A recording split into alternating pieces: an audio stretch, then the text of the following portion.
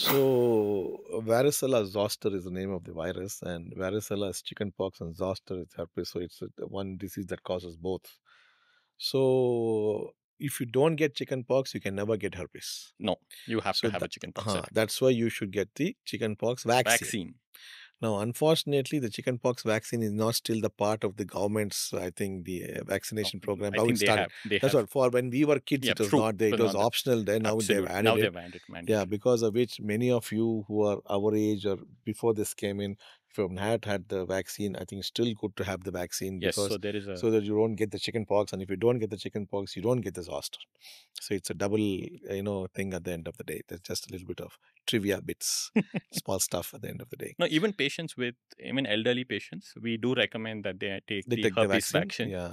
irrespective of if they've had the chickenpox. Oh, even if they've had, you Yes, recommend? we Oh, I do didn't know recommend. that. Elderly patients, we do. I Or see. if you've had someone in your family who's had a zoster, recent. then the spouse or the caretaker is recommended to take the herpes zoster That's vaccine. another good message for you.